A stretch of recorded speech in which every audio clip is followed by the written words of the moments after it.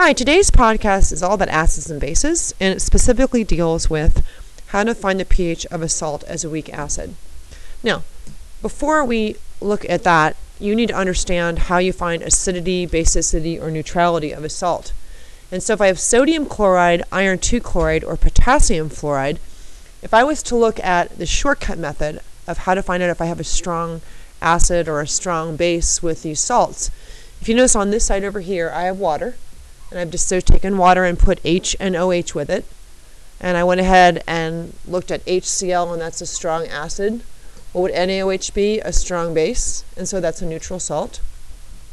The shortcut methods for this is a weak acid, and this is a strong base. So this would be a basic salt. Okay, and the not shortcut method right here is how to dissociate. So that's what the shortcut method over here is doing, is dissociating these. I'm going to take iron 2 chloride and put it with water, and what's going to happen? Double replacement says that I have HCl and FeOH, iron hydroxide, right? Okay, actually let me erase that and draw that a little bit better for you here. Sorry, I made my eraser bigger. And I'm going to go ahead and put plus iron hydroxide. And what is that? That's a strong acid, and it's a weak base, and so that's going to make this an acidic salt. All right, now that's the shortcut method. Let's go ahead and look at how to do a problem. So this problem wants me to find the pH of a 0.1 molar ammonium chloride solution. That's a salt, isn't it? So right away I'm going to dissociate this salt. And I'm going to say floating around in a container of water are ammonium ions, chloride ions, and liquid water. That's what's actually in a beaker if I dissolve that in water. Okay? Now, what's going to happen if I put it in water? I have H plus ions also, and they're in OH minus ions. So the H plus ions are going to combine with this, and what's going to happen? Well, that's a strong acid, isn't it? And the OH ions are going to combine with this, and what's going to happen? Well, that's going to make ammonia. So to look at how actually to do this, I'm going to go ahead and take NH4 plus, right, and put it with H2O. And you don't know shortcut here, but a shortcut to understand what's going on, whoops, with ammonium chloride, is that wherever you have an ammonium ion on one side of the equation, you're going to have ammonia on the other. Okay? And I've got an arrow going in this direction because what's going to happen is that ammonium chloride, when it dissociates in water, it's actually going to throw a hydrogen from that ammonium ion to water, and it's going to make H3O plus. That's what happens. Okay?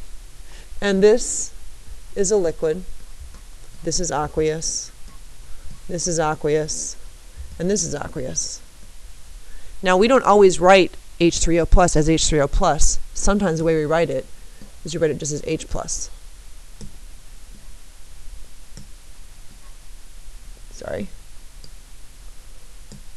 Okay, so sometimes it's written in H as H plus, but you can write it as either. Okay, so if you like the H3O plus so that makes sense in your brain, then you can go ahead. All right, now this is an acid, isn't it? Okay, and we know that because if you have HCl floating around and then NaOH4OH, what's true? NH4OH, sorry, this is in red, and this is in right here. This is a strong acid, and this is a weak base, isn't it? So what's going to happen? You're going to have an acidic salt. So you can see why, because you have H plus floating around in my container. Now, how do I do these problems? Well, that's your dissociation equation that you need to write. And then you need to do ice, because this right here is, it's not an acid in the first place, is it? It's a salt. So I'm going to go ahead and write ICE. And you can write ICE underneath the water because you're not going to include those, are you? What do you know about this molarity? This is 0.1 molar. And there's none of this and none of this to start with. This goes down. This goes up.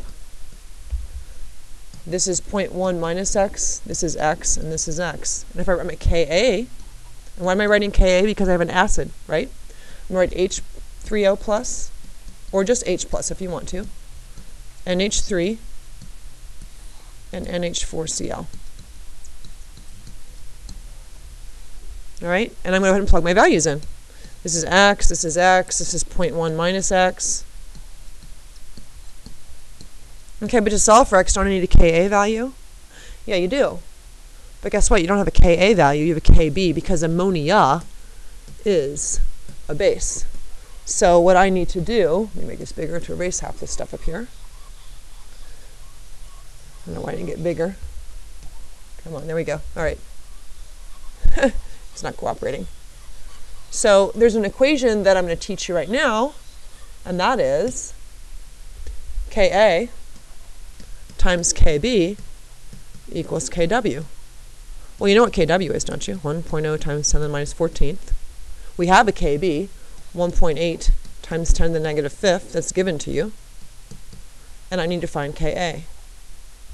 Dividing both sides by 1.8 times 10 to the negative 5th, you get a value of 5.6 times 10 to the minus 10th. And that's my Ka value. Why do I need that? Oh, because I'm solving for Ka. Why? Because when you dissociated, what I just erased, you had an acid, didn't you? Right? Why? Why do you know that? Because you have H plus right here, don't you? Right? Isn't that true? So what do you know? You know that this is equal to 5.6 times 10 to the minus 10th. You ignore this x because it's small.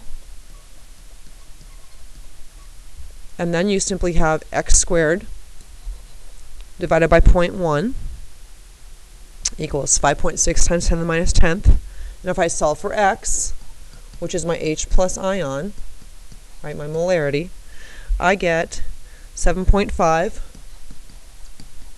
times 10 to the minus 6 molarity.